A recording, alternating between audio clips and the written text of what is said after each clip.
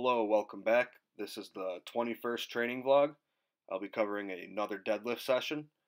And as you can see, I'm starting things off with an easy 430 for 3 pull. Before I go any further with the vlog, just make sure you click that link down below and check out my Patreon. I do have a power building template on there. It only costs $5 a month, and it is a pretty great value, I have to say. I also help you make the template work for you, answer any questions that you may have. Just ask them once you sign up as a Patreon. Check out the program, and then if you have any questions or concerns about how you could, adjust, say, the volume or the progression, I do have that laid out. I give general guidance, but then I also provide some guidelines after that are in the notes of the program. That way, if the general progression that's an average progression that I lay out, say if that's too hard or too easy for you, you can change that. And if any of the given exercises don't work for your gym situation, I provide substitutions. And anything that I don't cover, you can just ask questions. So once again, check that link out down below. Thank you. Back over to the vlog. So you may be wondering why I'm resetting my grip on every rep with the top set. When you pull hook grip, sometimes if you keep your fingers in the same position the whole time, it just becomes too uncomfortable. So I find that resetting my hook in between reps, it really helps with the whole comfort aspect. Helps my thumbs feel like they're not going to explode, basically. Nothing too important to note on the snatch grip RDLs.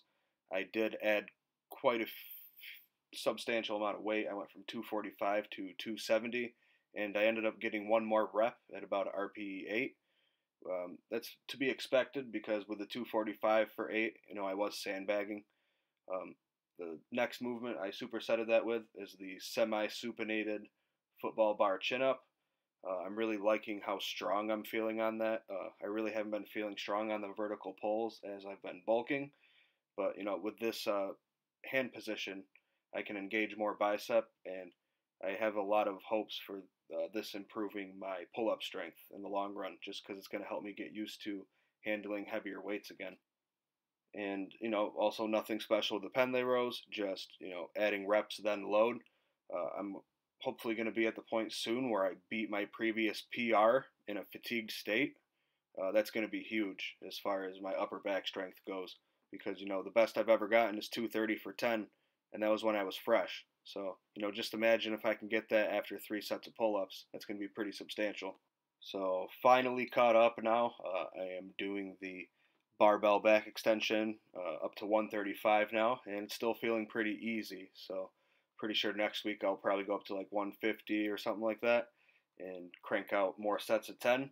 I'm expecting, just to pretty much add 10 to 20 pounds every week with sets of 10 until it starts getting pretty hard.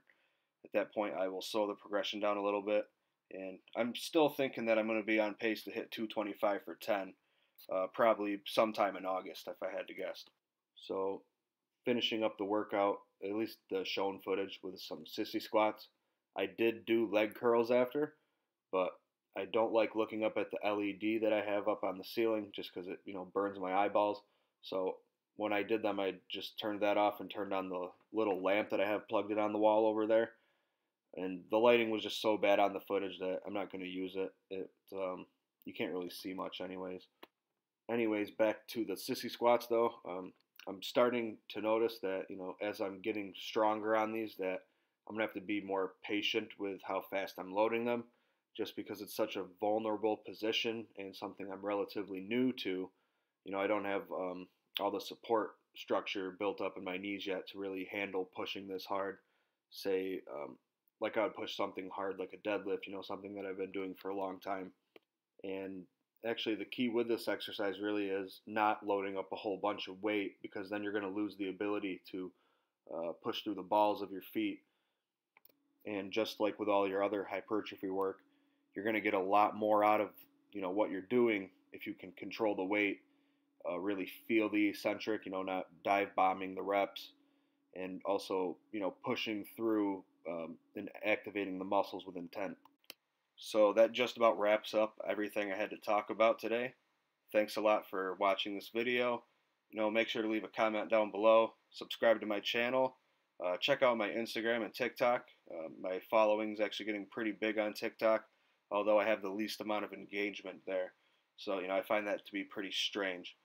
So, if any of you guys have a TikTok, check me out, comment on some of my videos, and hopefully we can boost my engagement on that platform.